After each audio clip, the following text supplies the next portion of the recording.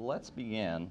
I'll make some administrative announcements. My name is Henry Sokolsky, and we run a operation. When I say we, Leon over here, Maya out there, and Bianca, who's not here. Small outfit, but we run the Nonproliferation Policy Education Center. This, I guess, marks our 24th year. Time flies. All right. I want to thank the subcommittee on trade, nonproliferation, and terrorism, or I think it's the other way around, terrorism, nonproliferation, and trade. There you go. For making the room available to us. They've been tremendously supportive of our operations, and I want to thank them right off the bat, and Chairman Poe. There are some materials that we made available at the front desk. Today's book, which is available on the web. Another book, which is also available on the web. If you have comments, criticisms, or additions, email me. I may be able to adjust things. I'm not so sure about the plutonium book, but we're always interested in comments. There also is a working paper, which is basically a compendium of commissioned research dealing with the Middle East and the future of nuclear power and nuclear weapons proliferation there. Finally, there is an application for a course that is taught on the Hill. It's actually a fellowship, because once you get done with the course, there's a retreat, and then you're encouraged to come to certain dinner seminars. I am very careful about excluding anyone like myself from applying. You need to be in the government full-time. You need to be diplomatic staff. You need to be executive or legislative branch staff, or a full-time guild journalist. If you're not, hand it off to somebody else. It's pretty competitive now. We get a fair number of applications, but we're always in search of students. So, enough with the administration. A few opening comments. I think the few people who endeavor to promote civil nuclear restraints are being told pretty sternly these days that they need to be realistic. I think that's the word, realistic. And we need to understand that there are limits to how much we can ask other countries to forego, that we have to be in the trade to limit the trade or to influence the trade, and therefore we need to be flexible when it comes to countries' desires to engage in activities that would actually bring them within weeks of getting a bomb, to be blunt. Enrichment and reprocessing in particular, but other activities as well.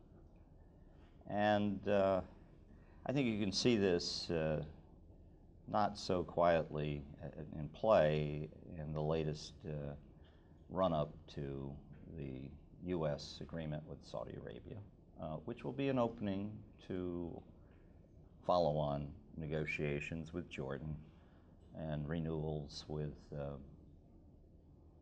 Turkey, perhaps. I don't know. Our relations with Turkey are such, it's hard to know. But Egypt, for sure, and Morocco. And then, of course, the East Asian jewel in the crown, South Korea, will come up because we're doing studies on whether recycling plutonium would be a good idea. And that study will be done, I guess, 2021, thereabouts. And then the question will be, well, can we do it now?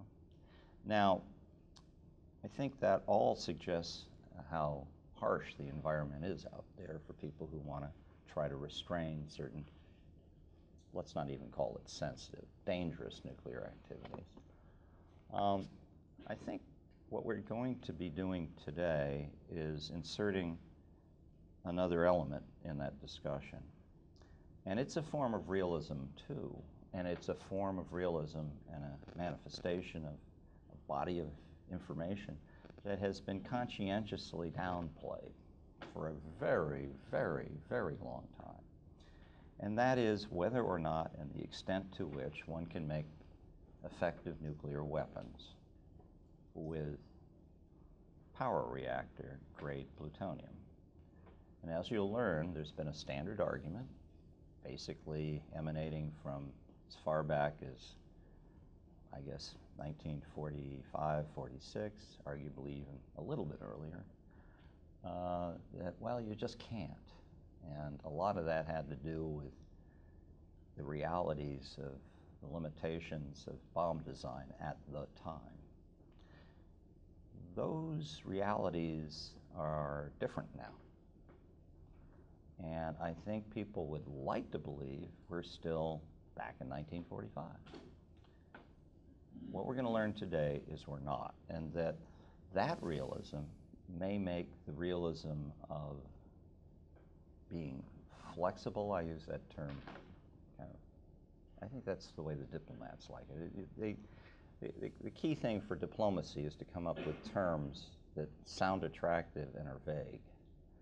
And so that one works.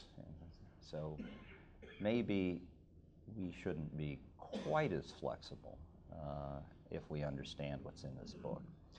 We have the author here today, Greg Jones. I've known Greg, I guess, since I want to say at least the late 70s now. When we were in grade school together. Yeah, but we weren't. He represents what I would call the purest form of an American expert. That is to say, someone who gets into a subject and gets thoroughly into it, and as a result, understands it much more than most, because he doesn't flit around very much. Focused. Yeah? And I think what's interesting about this book that you have before you is that it is accessible to the lay reader. You don't need to know Hebrew, Shebrew, physics, or Greek, just English. It's not necessarily a stem winder, but when you get into it, you come out of it knowing a lot more than what you would if you didn't read it, and it will change the way you look at everything else that's been said on this subject. Greg, worked for a man who I think probably had more to do with the current structure of nuclear strategy and non-proliferation constructs than any other single human being. That was Albert Wohlstetter. And that Albert was attracted not only to hire you, but to keep you is a badge of honor. On my right is Olli Heinonen, who has the experience of working as the deputy for safeguards at the International Atomic Energy Agency. And that is, I would say, one of the most serious jobs there is in our field, maybe the most serious. And I've noticed that the people that I know that do this job are always worth talking to, and Olli is especially so because he has the advantage of being retired. That means he can... Resigned, not retired. What's that? I resigned. Oh, you resigned. Retired. Oh, well, this Retirement is still far away. Oh, I say. Oh, is that right? Oh, I did not know that. Well, you've just gone up in my estimation even more. Well, so this man has some principles, apparently. Okay. They generally do there in that particular department. And so I think you can take what he has to say seriously. You're not looking for your next job, are you? No, I'm in my current job. Okay, good. Okay, well, there you go. Well, another reason to listen to. Greg, why don't you begin? Okay. Yeah, let me hand over the baton. visual Yes. aids. Right. There you go.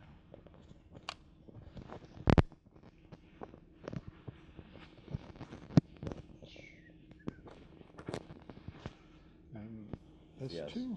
Why don't you actually just sit where I am? Yeah. All right. Makes sense. Do that. Lest there be any confusion. All right. Well, thank you, Henry. Thank you all for coming. First, the disclaimer, which is also in the preface of the book. It's easy enough to search online, and Jim Warner knows because he actually paid me way back when. I consult to the RAND Corporation, and I'm explaining to him a little incident that occurred in 2001 that got RAND into a lot of trouble when a researcher did some of his own work, and it led to some international heat. So this is not Jim, and it's not RAND. This is my own personal stuff.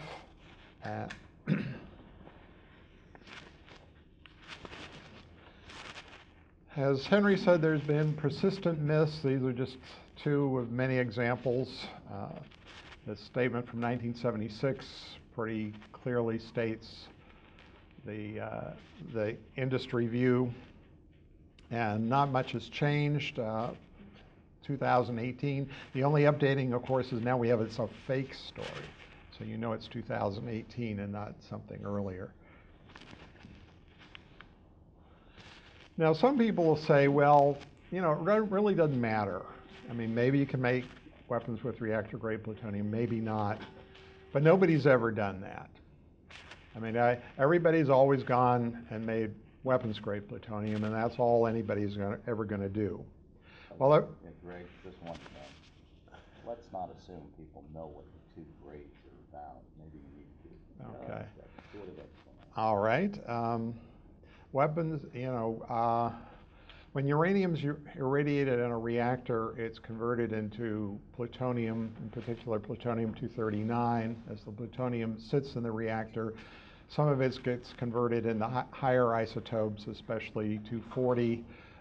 When you do make it for weapons, you generally try to reduce the irradiation so the 240 content's low. In a power reactor, you're trying to get as much energy out as possible, so you tend to leave it in longer, and there tend to be higher isotopes.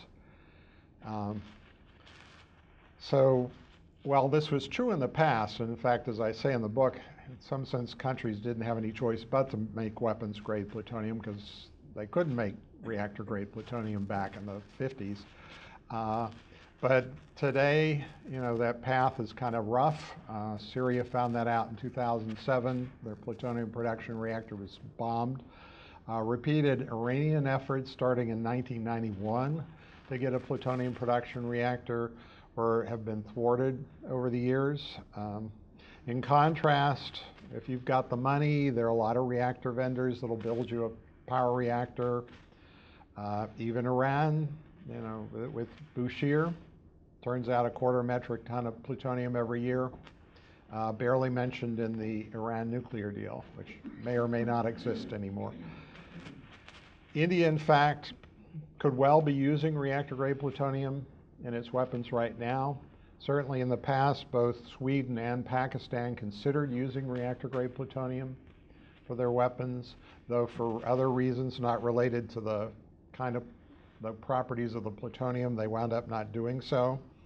And this is still a continuing issue. There's still a push to separate the plutonium from spent fuel, recycle the spent fuel. The most obvious example is Japan, which has an almost 10 metric ton stockpile of separated plutonium. Question is why? Why is there such an interest to plutonium recycle? Well, the dream has been the plutonium breeder reactor. Now, it turns out the way the physics works out, if you use a plutonium-fueled reactor, you can extract substantially more energy from the uranium than the sort of reactors we use today, and perhaps by as much as a factor of 100. This has always had great appeal, and this has always been the dream. Now, it turns out breeder reactors aren't very easy to develop. They're at least 40 years behind schedule. And even the Japanese are saying, well, maybe beyond 2050, we'll be able to get such a thing. Now, one argument that it comes up with a lot and still occurs is, well, if nuclear power is going to be sustainable, we need to have breeder reactors.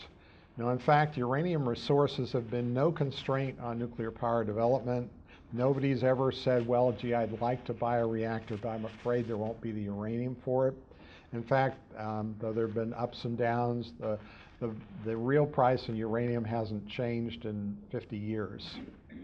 And nuclear power itself these days is facing a rather uncertain future with competition from renewables and natural gas.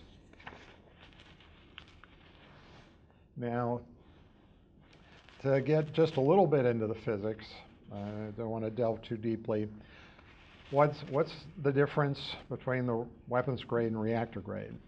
Well, these higher isotopes of plutonium that are in the reactor grade have a significantly higher spontaneous fission rate. This causes more neutrons. The neutrons could cause pre-detonation and lower the yield. In fact, that was the basis from the 1940s of claiming that the reactor-grade plutonium couldn't be used for weapons. A more recent argument is that with current LWRs, the plutonium is also rather hot, hotter than weapons grade, and the heat could cause problem for the high explosives in the weapon, and you couldn't use it. Now, one of the problems with this argument is that of the 270 metric tons of plutonium that's already been separated worldwide, most of it isn't anywhere near this hot. So this is always some sort of hypothetical future plutonium. And even then, as I'll indicate, you'll be able to use this plutonium in weapons if you wanted to. The Japanese bring up the reactor-grade plutonium has a higher gamma radiation output. Again, this is no real problem for any country that doesn't follow U.S. radiation standards. And also, as I'll indicate, it's pretty easy to shield against. There's been ongoing debate for way back when. Some work I was involved with in 1976 at a place called Pan-Heuristics prodded the U.S. government into admitting for the first time publicly that reactor-grade plutonium, in fact, could be used to produce nuclear weapons. And in 1977, it went further and revealed that in 1962, it actually conducted a nuclear test using reactor-grade plutonium. However, the briefing was never formally published, and the U.S. never revealed what the plutonium-240 content of the 1962 test was. This has allowed the nuclear industry to continue to dispute these facts. They've claimed falsely that the test in '62 was not reactor-grade plutonium, and have often resorted to these more ad hominem sort of arguments against those people like myself. And classification has tended to make it difficult for the U.S. experts who really know to weigh in on this subject. Now, again, it's in the book, using reactor-grade plutonium for weapons is actually pretty easy. If you reduce the mass of the plutonium, you can reduce its pre-detonation probability. In fact, you can make it just the same as that of a weapon manufactured with weapons-grade plutonium. With a reduced plutonium mass, it's not hard to handle the heat. You can also put a thin coating, like 1/5 of an inch, 1/2 centimeter, on the core, which could act as part of the tamper. The radiation is weak and easily shielded, so this thin uranium coating would reduce the gamma radiation to significantly less than that of the weapon-grade plutonium. Now, by reducing the mass, you reduce the yield of what you get, but you'd get a lethal area at least 40% and maybe more like 2/3 that of a weapons-grade plutonium weapon, which is still quite sizable. And in fact, as I discuss in Chapter 8 in the book. The 1962 test did in fact use reactor grade, what's considered reactor grade today with this high plutonium-240 content. Also, thanks to North Korea, we now no longer think of boosting technology as something exotic and far away for early nuclear powers. There's some talk that North Korea tested a boosted weapon back in 2016. And if that's the case, then boosting technology may be becoming much more widespread, and for those sorts of weapons, it doesn't matter whether you use weapons grade or reactor grade plutonium.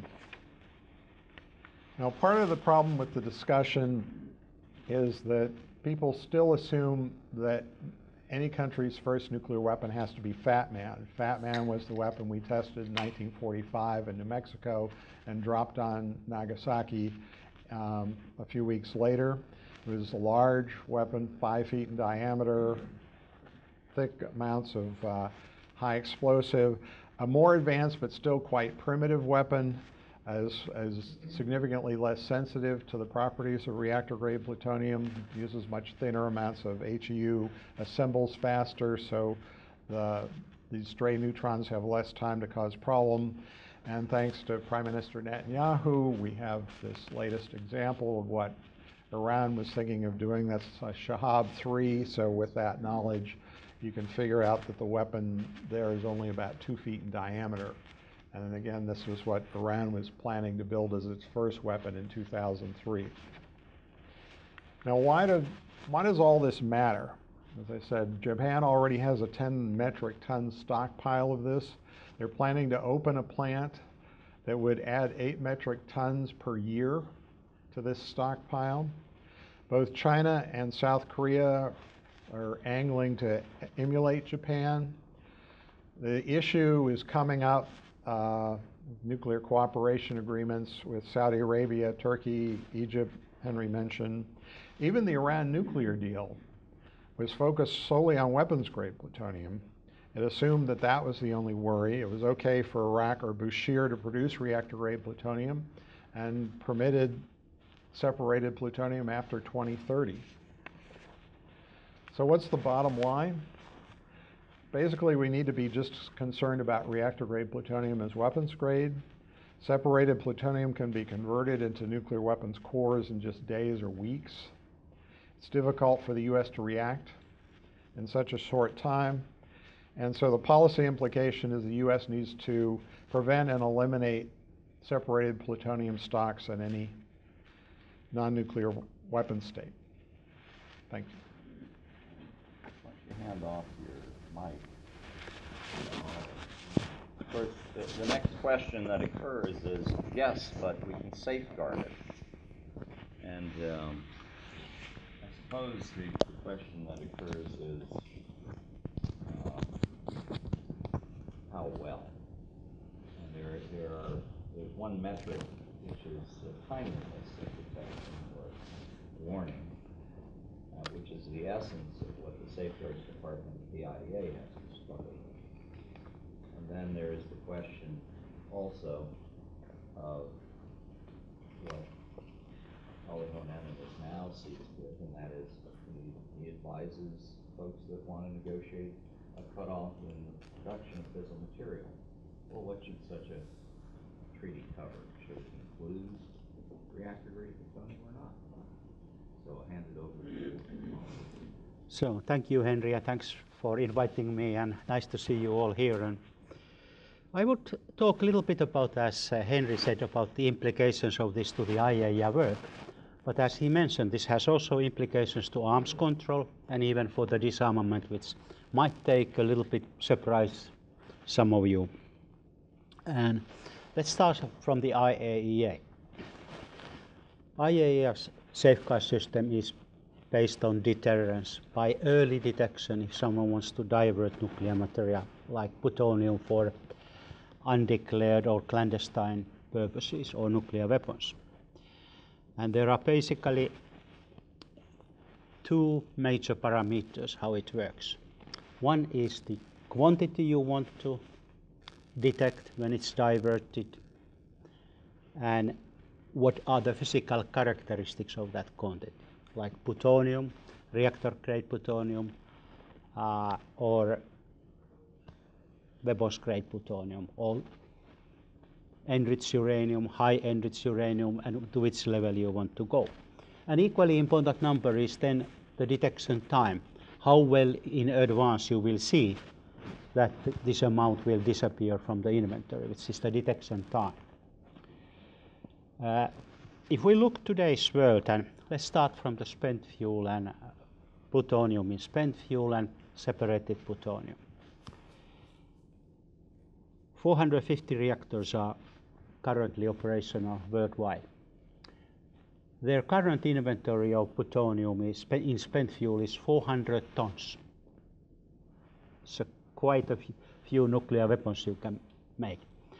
And those inventories are going to increase because there's practically no plutonium recycling apart from Russia and France today. All the others are practically accumulating this plutonium. And every year there is, as Greg mentioned, typical light water reactor, perhaps a quarter of ton plutonium, metric ton, will come out and sits there in the spent fuel. Verification of that is fairly easy. So the agency has good systems, measurement systems, and you have time, because even if someone captures that plutonium, it will take time to separate it and turn it to material which is suitable for weapons purposes. And the IAEA uses normally 3 months detection time for that process. So every 3 months you make damn sure that not one significant quantity of spent fuel is missing from the stocks. But then it gets much more problematic with the plutonium, and particularly now also with these findings of Greg.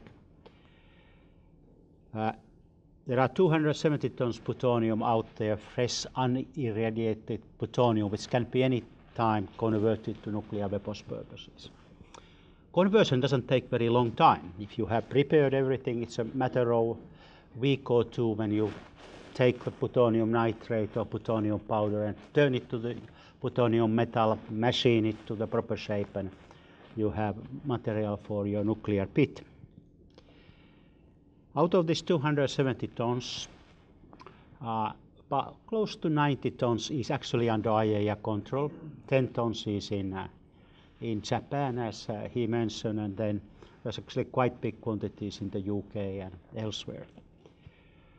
And I think that here is then perhaps the first problem, because 2-3 weeks is not a very long time in international community, and you are just looking plutonium. You are not looking anything else. If you only look that plutonium is accountancy and verification is your only tool to make sure that someone doesn't dash to nuclear weapon, I think you will lose the game with the longer term. Because nuclear weapon is actually, it's like a pole with 10 pole in a tent with 2 poles in a tent. One is the nuclear material and plutonium, and one is the nuclear device and delivery vehicle. So what you do, you develop your delivery systems, you develop your nuclear weapon design, but you don't touch plutonium. And then when you are ready, you dash with the integration and making it to weapon.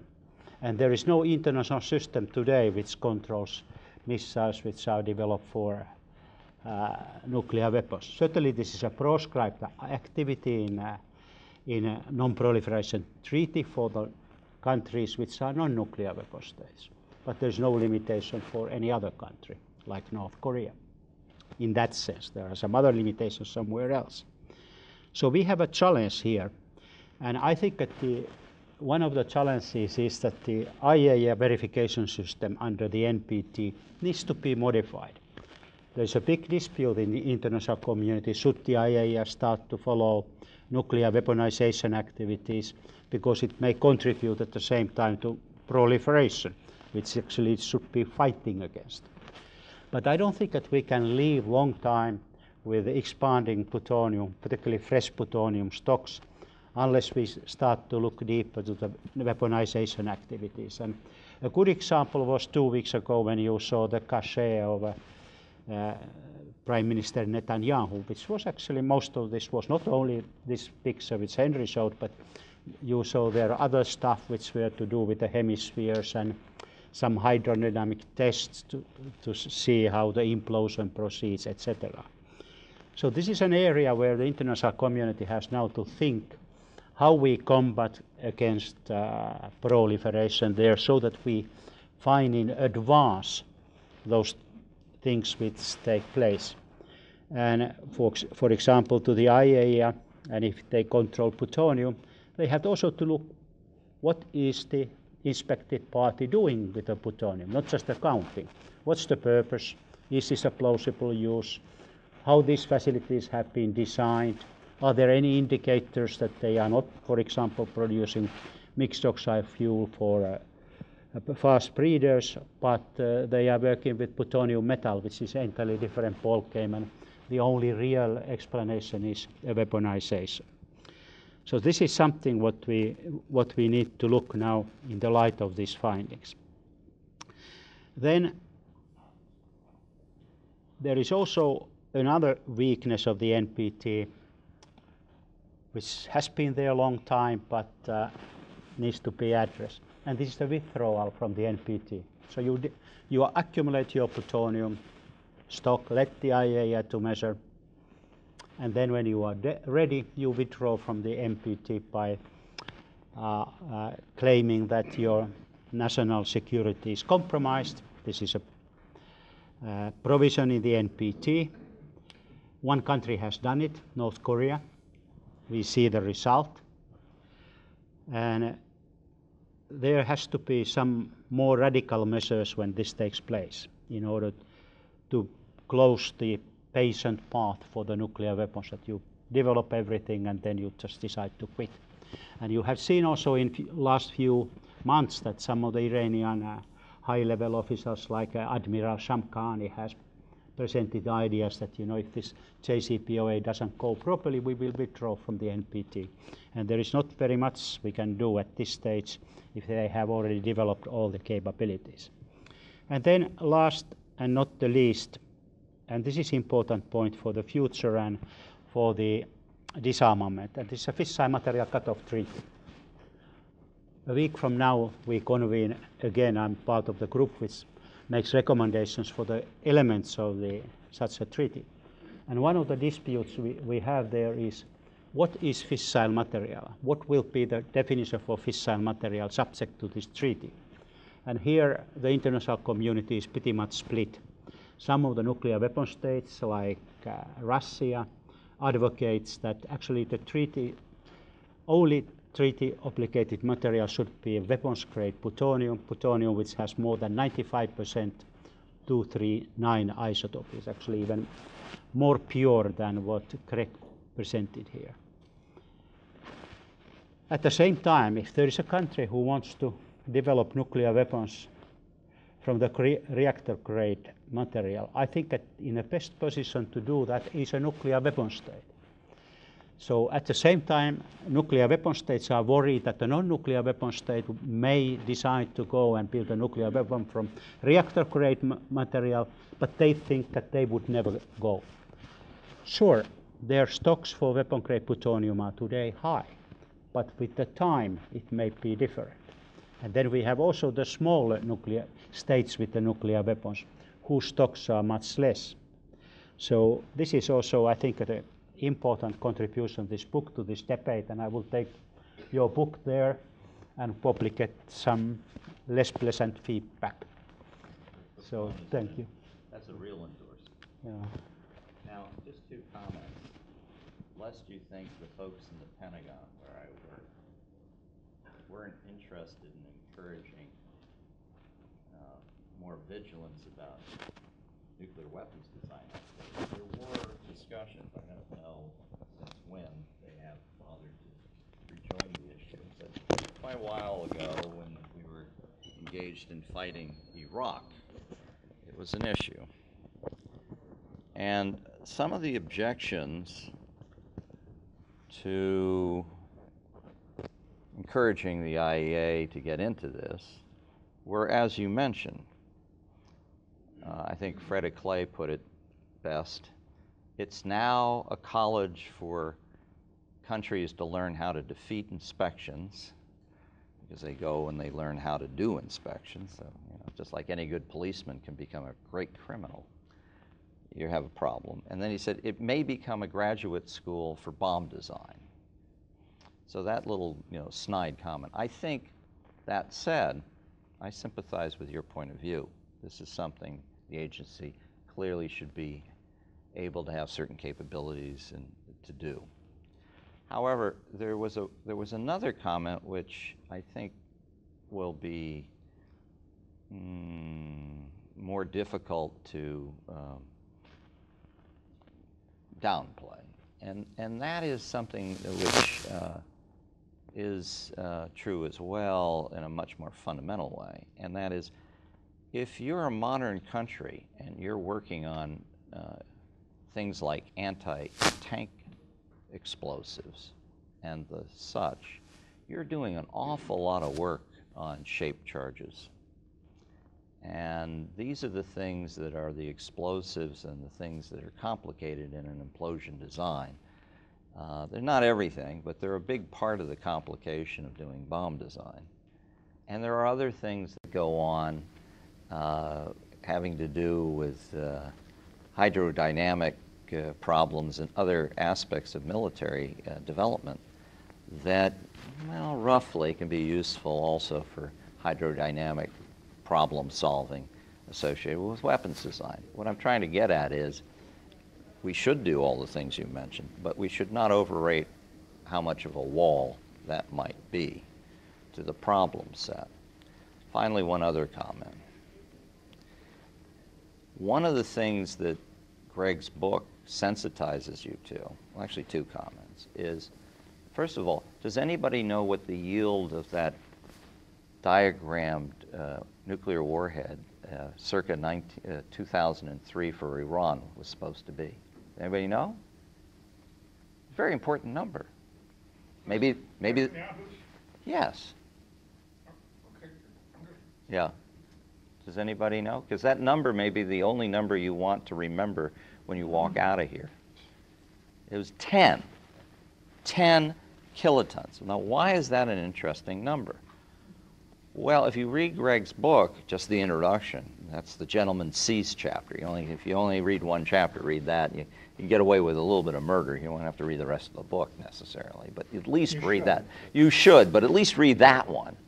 In there is a discussion that the weapon that you can design using 1950s technology is approximately 12 kilotons.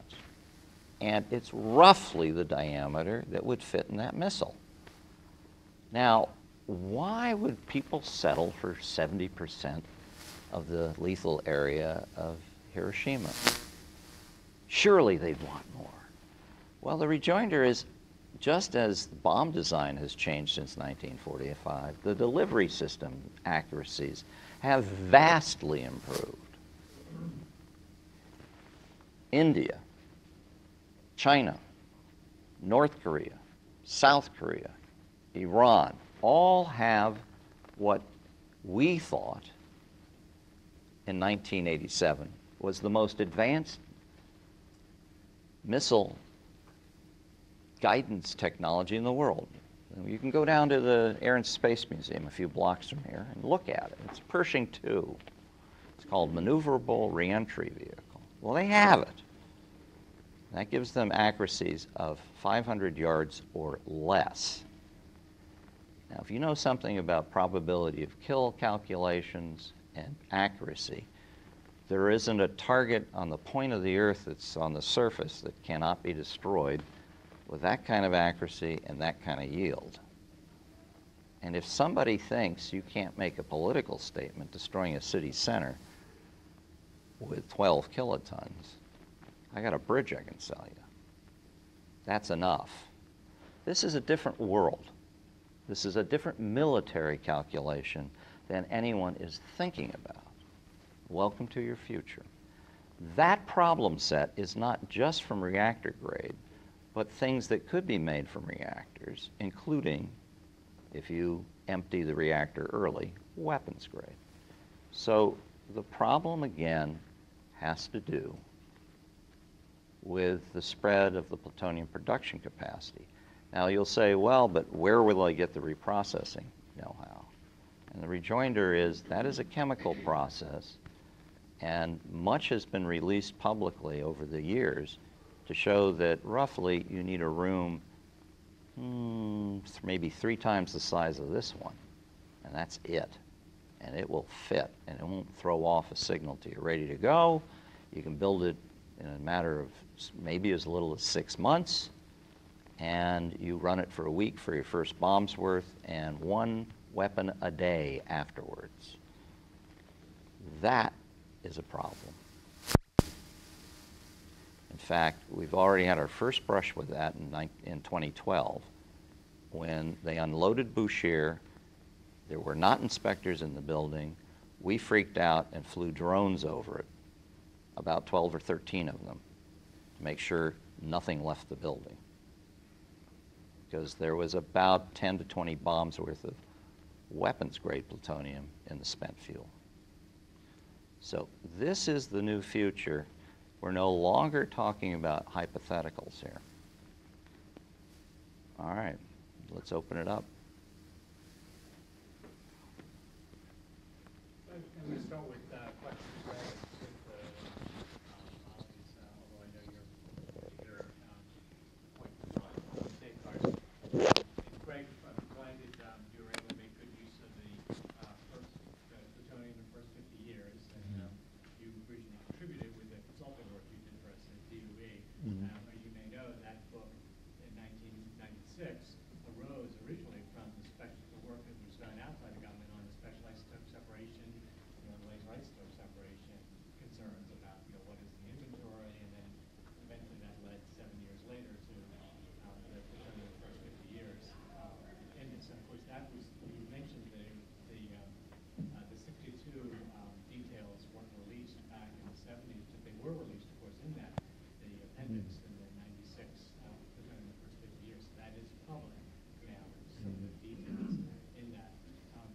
Of course, you mentioned the big issue is the burn-up time and the target, and using fertile targets for distinguishing between reactors and weapons grade. The concern that we had originally was using laser isotope separation. So you could take any quality of plutonium, any mixture of the current burn-up isotopes, and then selectively isolate the different isotopes using SIS. I wonder how much that remains a concern when you were in IAEA, Olli, of that technology getting out there, so people were dependent on reprocessing, even as Henry says, a room not much bigger than we're in, but SIS would allow you, or Atlas or LAS would allow you to do even less, and then you use the plutonium we're creating right now from Calvert Cliffs, for example.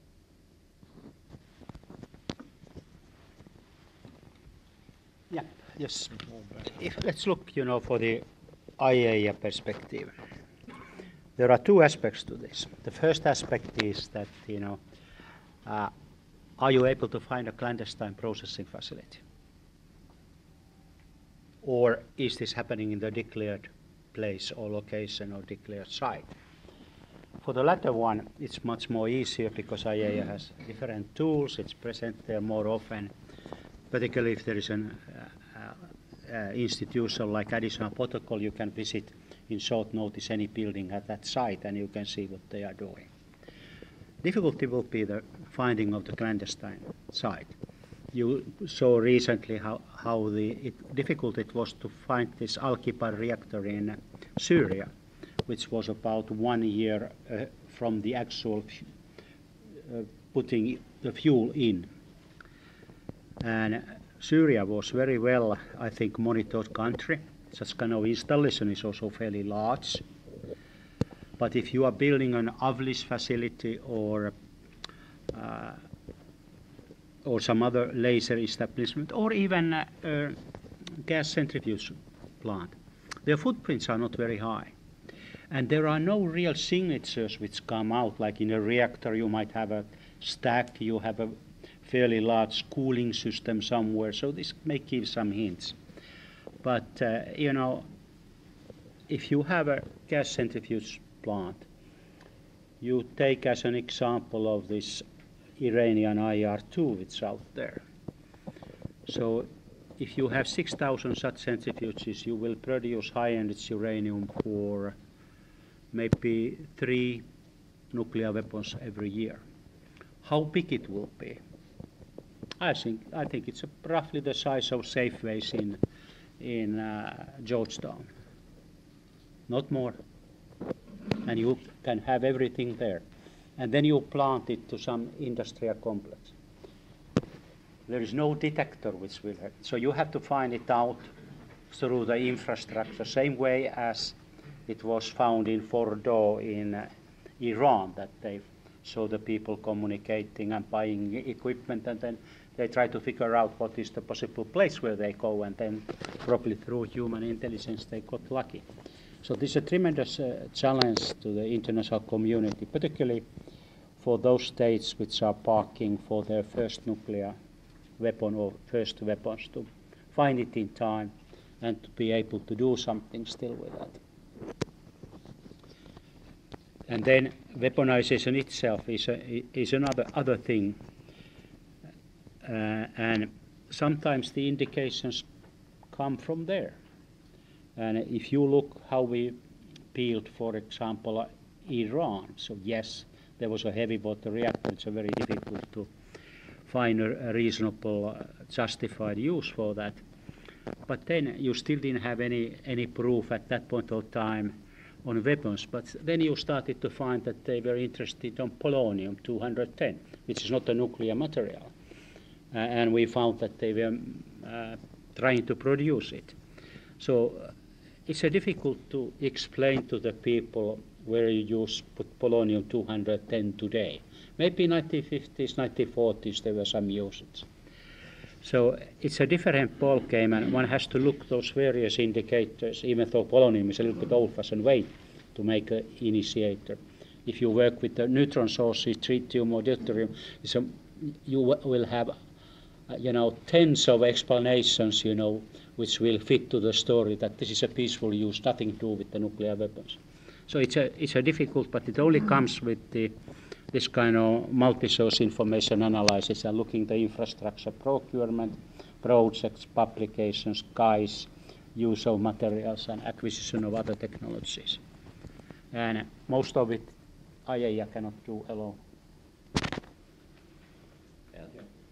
So, Greg, you talked about how you would compensate for the pre-detonation propagation. I don't think you said anything about the utility of a device, even if it does pre-detonate. So I think the pre-detonation, the yield of the fizzle yield of Nagasaki was maybe 700 tons.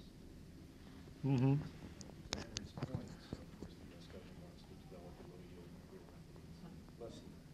Well, I do discuss it in the book, and indeed, even with pretty high plutonium-240 content. Maybe we should repeat the question because we have a low speaker here. What was the question? The questions raised, I was talking about weapons where you can make the pre-detonation probability the same. Ed's asking, well, what about weapons that do pre-detonate? It's not like they yield 0 or anything.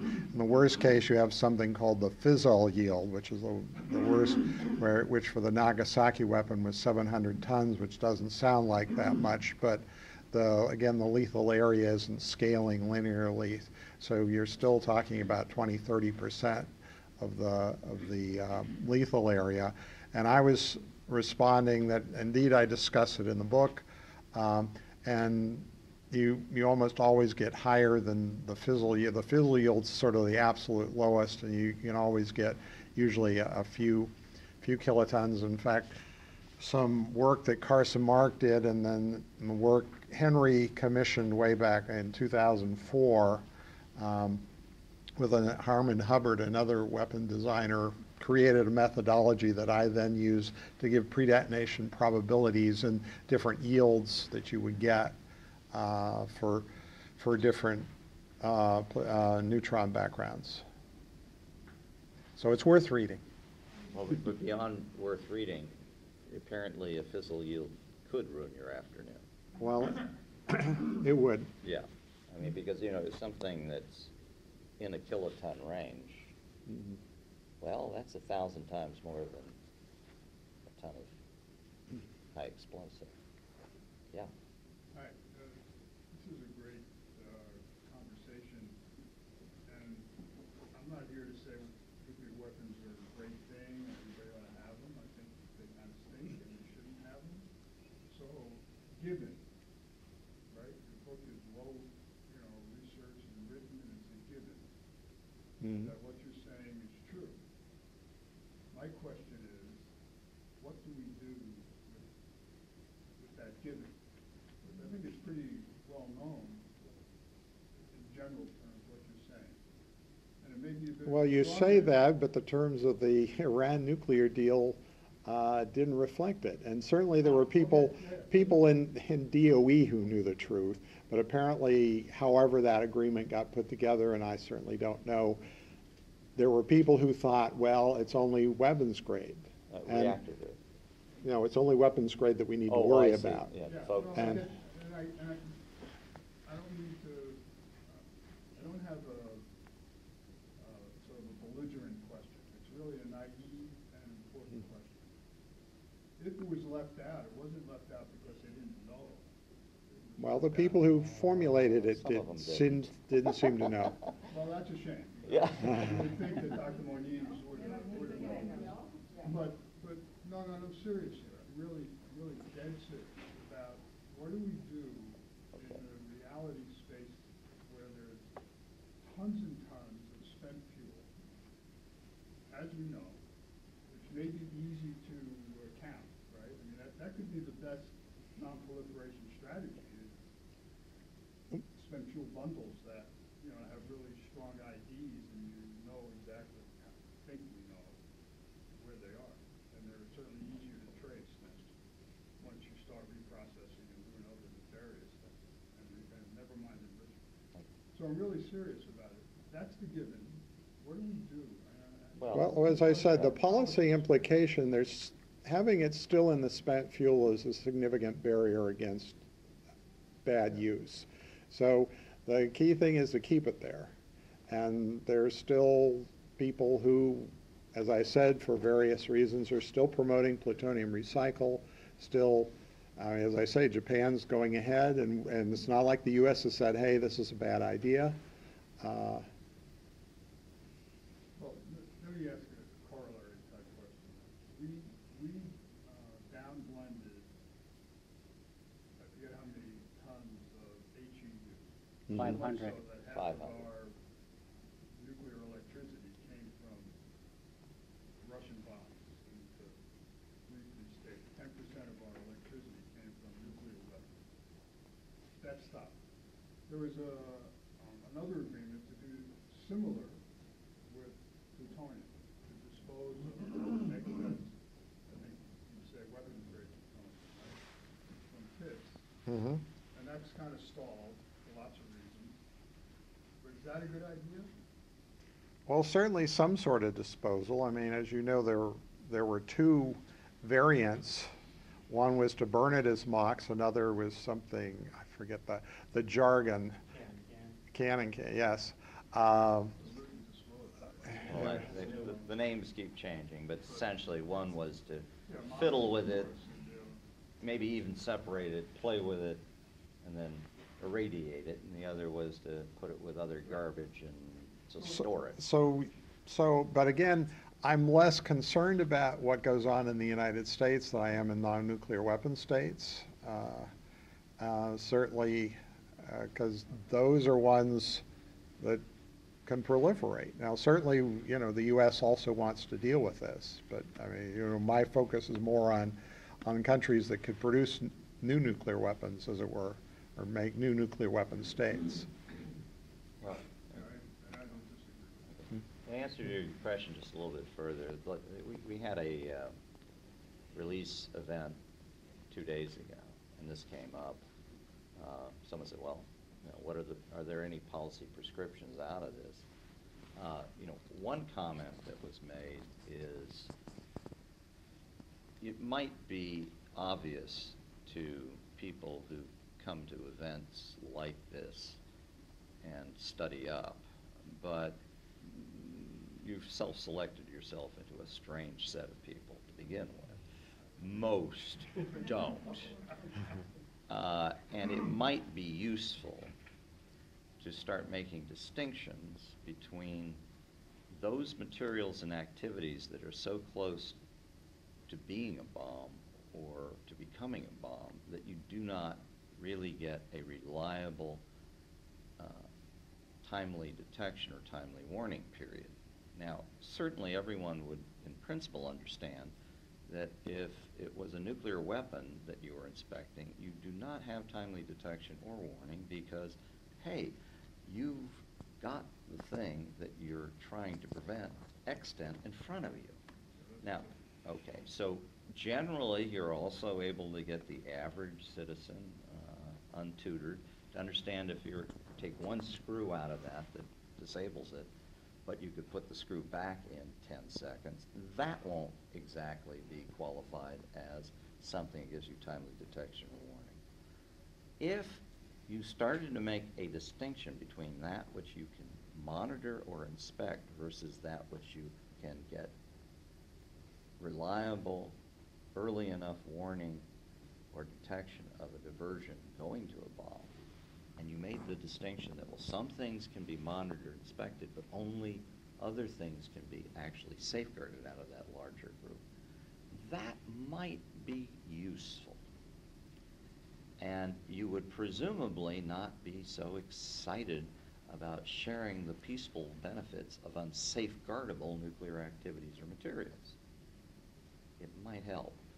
Roughly, that's what happened to peaceful nuclear explosives. They actually were not requested and not set off after people discovered that actually they're basically bombs and there's no way to monitor or prevent someone from doing a peaceful nuclear explosive in a way that would keep them from learning everything they needed to make a bomb. So now Article 5 of the NPT, which talks about sharing the possible benefits of nuclear explosives, has been eclipsed and reinterpreted to be dead letter.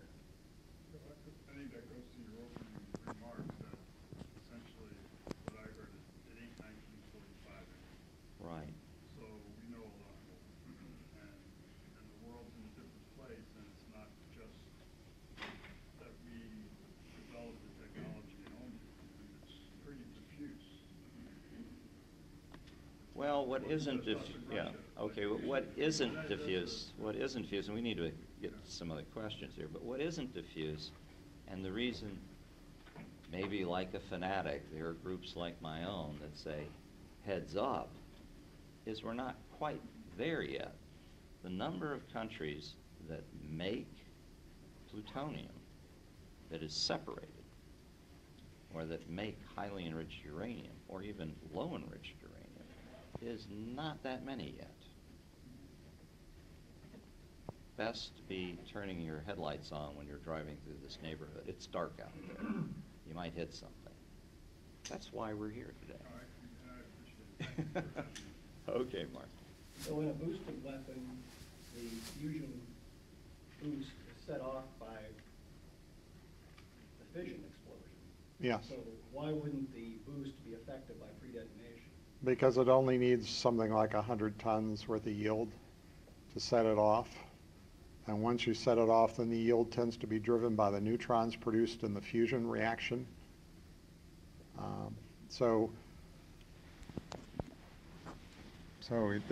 Every U.S. nuclear weapon now has boosted primaries. As a result, for the U.S. it's a safety issue, because basically you can set the weapon up so that you aren't trying to get 10 kilotons, you're only trying to get 100 tons. But then you buy that back with the boosting. Basically, you race ahead by flooding the reaction with neutrons before it can blow apart. So you get ahead of the pre-detonation by having neutron fissioning generations occur So you're even saying quicker. even at pre-detonation, there'd be enough yield to set off Well, in the fact, fusion reaction? boosted weapons are pre-detonated. It depends on the quality of the isotopic composition. If the lithium fluoride, you have really good. It's not, it's deuterium and tritium. And so weapons are pre-detonated. They're flooded with neutrons as they detonate. So that's why it doesn't matter whether it's reactor grade or weapons grade. Well, that part is only after you have your fusion boost after the fission detonation. You have a neutron generator that goes off at the same time that the high explosive goes off. Mm-hmm. So the weapon's But flooded. But the flooding of neutrons is not until the fusion. No, the weapon's flooded with neutrons from the initiator. I mean, not the same level of flooding, but enough to pre-detonate it. If they get that same neutron generator, whether they're boosted or not. Well, then you time the initiator differently if it's not boosted. And a non-boosted weapon, If there's too much of a delay and it becomes too dilute, then the extra fusion will reduce. So it's the timing, as long as it's still. If you have enough of a fizzle that it wouldn't set off the. Could we do booster. one thing here? I think the weapons design agency should be set up for all foreign countries, and they should work for you, but in the hallway. Well, it's sort of important because a key aspect of the book is that boosted weapons make the grade of plutonium irrelevant, so that's a fairly important question. Well, they do. well, they do. So Okay. that was my question. Okay. How? What's in the book? Wait. Boosted weapons. Well, Read the book. More than the present. a more modern A more modern design of weapons called boosted, and in that sort of weapon, you make them hollow, and right before you set it off, you put a gas mixture of deuterium and tritium in it, and as you detonate the weapon, see, in an ordinary fission weapon, you detonate the weapon and it gets compressed, and you're trying to wait till it gets to the optimum compressed, and then you release neutrons and it goes boom. But in a boosted weapon, I release the neutrons as soon as I detonate the weapon. So just as the weapon goes critical, it's already blowing up. And so As the fission reaction takes place to set off the booster. By the way, Oh, this is no, as soon as the weapon becomes critical, the weapon's subcritical when it's sitting there. I detonate it, the weapon becomes critical. I've already released neutrons into it, so fission chain reaction, boom. You have a nuclear explosion. The yield's only 100 tons, but 100 tons is enough to set off the DT reaction in the center of the thing. That produces not much yield, but it produces a large number of neutrons. Those large number of neutrons cause a large number of fissions, and I go back from 100 tons to 10 kilotons. The pre-detonation that prevented the 100-ton. No, it was pre-detonated. It was I pre-detonated. think you have a linguistic bridge you got to make between the word pre-detonation and fizzle failure. Okay, you can pre-detonate and still get to the 10 kiloton yard line. If the yield that you expected from weapons grade is lower because it's reactor grade, then it might not be enough to trigger. Yeah, so is that right? No. The yield's always going to, I can always get 100 tons. I mean, as you mentioned, I mean, the fizzle yield of even Nagasaki, which was a pretty primitive weapon, was 700 tons. So I can get 100 tons. They were unboosted. The key thing here is boosting and having a fusion reaction take place. Well, but before the fusion reaction takes place, I have a nuclear detonation, and I get 100-ton yield. And that 100-ton yields then sets off the fusion reaction, which releases a lot of neutrons and boosts the yield back up to 10 KT. Let's Okay. off-ramp this, please. All Because right. all you need to know is boosting, schmoosting or not. Without it, you can get the 10 to 12 kiloton design on top of that Iranian missile. So this is icing on the argumentative cake. Okay. All right? So we had. Yes, let's. So, two things. When you were talking about how high it was, How high what was? the plutonium, the reactor grade, I think that you meant what before it was separated because of the actinides? No, because of the isotopes of plutonium. Okay. See, I start out getting plutonium-239, but as it sits there in the reactor, some of it fissions, but some of it becomes plutonium-240, and then plutonium-241, and then plutonium-242. And so then the plutonium's a mixture of that. And also, if I'm using enriched uranium, I get plutonium-238. I mean, again, this is discussed in Chapter 3, I think. And because of this mixture, then the plutonium has different properties because the different isotopes have different properties. I thought you were talking about the actinides. But a related question, kind of, and I know you don't go into this in the book, about the use of lasers, or do you go into that? No, I don't say a word about lasers. That's Because fortunately, that's not an issue. I mean, people were kicking that around, especially in the 90s in the US, that they were going to try to isotopically separate plutonium isotopes. But nobody's done that, and as far as I know, no one's anywhere close to doing that. That's one of the things we don't have to worry about at the moment. How should I put it? The good news is, the news is bad enough. You don't need that. You're in trouble already. Okay. Okay, so back to the fact that we have all this reactor-grade plutonium laying around. And maybe we can, maybe we cannot detect nefarious uses, whatever. So what options do we have? Do we have a volunteer or an IAEA-based, like, human intelligence force that, like, will volunteer to monitor in the facilities they work? Or do we, secondly, to prevent these non-nuclear countries, everybody wants a reactor, everybody wants nuclear power, they want to play with the big boys, do we reinvigorate the U.S. nuclear industry so that we're the ones providing these reactors and the fuel and taking it back? Because as the former head of the American Nuclear Society said when we briefed DOD many years ago, if we don't play, we have no say. Yeah. So if By we're the way, not involved in that this, rhymes. and we're not there, Yeah, how okay. do we monitor it? Okay. I think we got the question. Why don't we let these two people answer? Well, the U.S. has a lot of influence whether we play or not. I mean, we didn't provide reactors to North Korea. Well, among other problems, there is no more U.S. nuclear industry. Well, and I grew up in Pittsburgh, and to think what Westinghouse is now is sort of a strange thing. But nevertheless, it's not clear what nuclear future there is. I'm far more concerned about keeping the plutonium in the spent fuel of the countries that got the reactors already, rather than trying to provide even more reactors to more countries.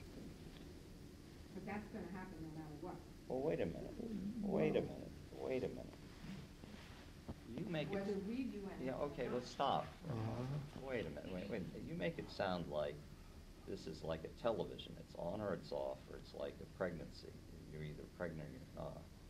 It matters a lot whether it's a lot of reactors in places like the Middle East or not. It matters when. It matters what the conditions are on that fuel. And I think the idea that, oh, well, what we'll do is, do with nuclear energy what we did with John Glenn. We'll shoot them back up in space a second time, and we'll recreate this industry. That cannot be the only option, because that does suggest, demoralization is the only course. We were told recently, right up here, not in a room much below one floor here, that we didn't have any choice. We had to be in the trade to control it.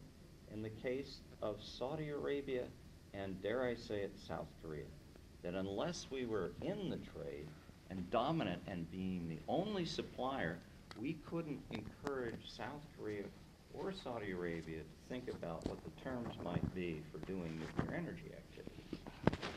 Now, there was somebody in the room, thankfully, and had election certificates, that said, you've got to be kidding. We're selling these people hundreds of billions of dollars of arms. In one case, we have 28,000 troops. Are you telling me that America isn't even that great that it can't talk about this with them?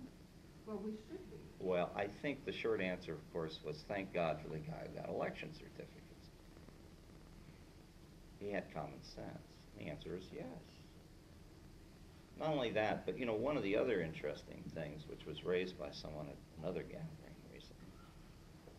Do you know how many countries enrich uranium that sell it commercially? Not many. Do you know who are the most dominant? Well, they're Europeans. Well, actually, Urenco. Russians. Say again? Russians. Well, Russia, you can't win them all. Yeah, but you know what? You start with your friends. Have we talked about this to them? Do they put conditions? Guess what? The answer is no. So you start thinking about the problem and you start building solutions.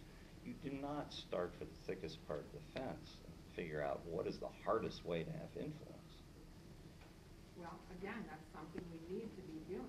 Well, we We do, have to get and, involved but in I something. always say problem first, solution second. Not, oh, we don't have any solutions, let's not think about the problem.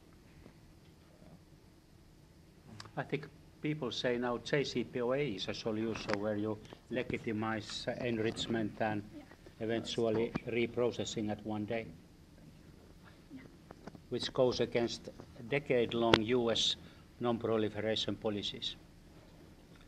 And this is now the argument for the countries in Middle East and elsewhere. Why should we forego when Iran didn't forego? Well, this gets to another point. You know, there may be some effort to get, quote unquote, a new deal. Now, who knows how well that will go? I see smiling all around this table. But how you argue about what you want, or what you argue about you want, may have some impact on how you do things, even with countries that aren't Iran. I'll give you an example. We talked about this last time. Most people don't know it, but the sensors and cameras that the IA has, not all of them actually send a signal in real time or near real time every few minutes back to some remote location like Vienna.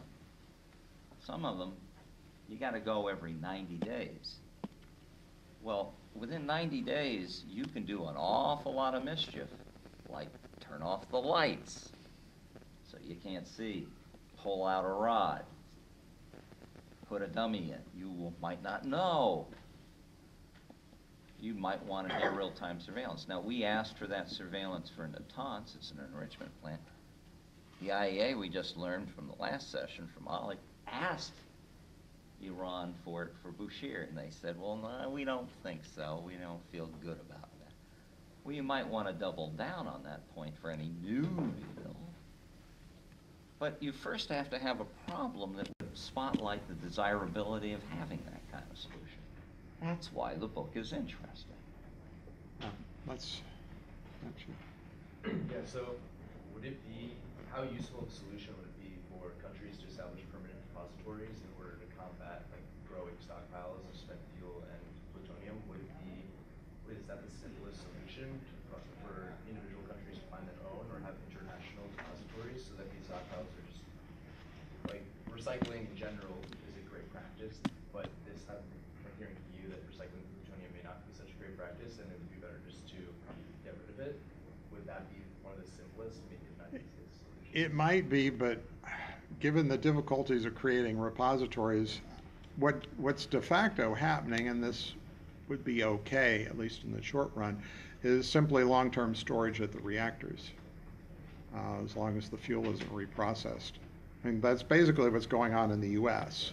And now, now what that'll do for future reactor siting, when people realize that not only are you siting a reactor there, but a long-term nuclear waste site, when you cite the reactor as something else. But on the other hand, they aren't citing many reactors in the U.S. today. So, to what extent does the findings that you presented in your book bolster the argument of President Trump that we might as well tear up the Iran deal and start over? Well, that's a separate issue, and on my website I've written about the Iran deal. I wasn't a big fan of it. You know, I'm of two minds. I mean, certainly the Iran deal could be better, and given what President Trump's done, hopefully he can make it better. Because clearly, be clear. So deficient by overlooking reactor-grade plutonium. Well, there were a number of concessions in the Iran deal that I wasn't a big fan of, including the sunset. In fact, Henry and I were among the first people to point out that the deal as set up in December 2013, we said, hey, this is only going to be limited. Now, people didn't focus on that right away because they kept thinking, well, it'll be 30 or 40 or 50 years, it'll be okay. And it was only when the actual terms came out, people realized it. But I would think the U.S., and not just on Iran, though this would strengthen our case with Iran, as a part of a general policy, as I've said, would be no separated plutonium in any non-nuclear weapon state. That way Iran couldn't say, well, hey, you're picking on us. This would apply to any such country. And the same with enrichment. Basically the gold standard. And you know, and we could certainly try. Given that President Trump wants a new deal, for me, that would be the basis for arranging it. The gold standard, no sunset. But it seems like you're almost arguing against going ahead with it as it is, because it's somewhat irrelevant. Well, the U.S. I think isn't that going ship ahead. has sailed, sir. Yeah. Okay, so what you're arguing about, you like re-arguing things. Its decision's been made. Yeah. Can you talk about the difference between CANDU reactors and light water reactors and the spent fuel? Since my understanding is that if you're having using uranium fuel that's non-enriched, it causes better opportunity for plutonium production that's more amenable to making nuclear weapons. Well, the U.S. nuclear industry tends to argue that, and certainly I can use CANDU reactors. In the book, again, chapter 3 discusses the plutonium characteristics of CANDU versus light water reactors. Certainly in normal operation, the CANDU plutonium is somewhat more readily used for weapons, and you know, with its online refueling, I could probably get somewhat better material. But this tends to overlook the light water reactors. When they first go into operation, churn out significant amounts of low burn-up plutonium that's relatively good. So when I did this thing on South Korea yesterday for Henry, there's already something like 2 metric tons of rather low burn-up plutonium from light water reactors because they've already started up 21 light water reactors in South Korea, and each one produces some. So you're looking at so it really doesn't matter. How do you define low burnup? What period of time? Basically, 1 year. Oh, that's a long time. I mean, you refueled after a year and a half. Well, the Iranians refueled after 1 year, and they 10 put months in the first instance. The first reload you're talking about, right? Yeah. The first Steady discharge. state. The first discharge is, and the plutonium that comes out of that is pretty good looking. In fact, I've written a paper, I reference it in the book, it's on my website, because the Iranians published what the plutonium isotopics were of that fuel from their first discharge at Bushehr, and it was pretty good. It's called sporty. If you're really interested, and you just have, hired a physicist, no, no. so I'm happy. Well, no, you don't have to hire a physicist. We did. Did you? No, but did you graduate from high school? You took chemistry, didn't you? Yeah. You can do this. Like Obama said, yes, you can. Okay. Make a nuclear weapon? Roughly. You can understand it a bit better. There, on our website, there is a primer on fission, fusion, and bomb design. And there's another one on reactors. Now, I'm told we tried to get people who were expert on weapons design to review it, and they pushed it back and said, don't ever ask me to review this. That sounds good. Take a look. Use it in my time. And, well, there you go. Now, it's not perfect. It was written by students using the web. So you can, I'm sure you can get through this. And there are lots of pictures. One of my complaints with this presentation of yours is not enough pictures. We need more pictures. There is one aspect to the condos which you need also to look, and this is the size of the fuel bundle. It's about this. Yeah. So, you know, when you create a reprocessing scheme, it would be by far more easier to deal with those bundles than with this 4-meter long irradiated LWR. So there are some other aspects Well, here. there are advantages yeah. to you. It's also fueled constantly, which means you can adjust how much exposure there is to that neutron process, which means you can actually dictate how much weapons grade versus reactor grade you get out of that fuel by pushing it out a little bit earlier. And it's also harder to inspect because there's all this activity all the time, whereas with the light water reactor, you've got to unbolt it. Well, but they did. Yes. I mean, it's the thing. It wasn't a violation of IAEA safeguards when Iran shut down the reactor and took all the fuel out of it in 2012. Yes. And actually it was taken out by the Russians and not Iranians. Let's be accurate here. Well, The reactor is still run by the Russians. by the way, the Americans felt so confident and at ease with the point that you just drew out that we flew approximately 12 to 13 drones over Bushehr, make damn sure nothing left the building. You know, And- so it's not good enough after the fact to know that, oh, well, you know, this was the case or that the case.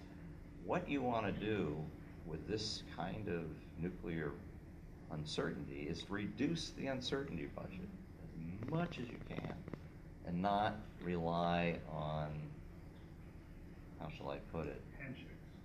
Thank you. Okay, we're going to have to. We I have have an to appointment close. at Dulles this Yes. afternoon. And So we're done. Okay.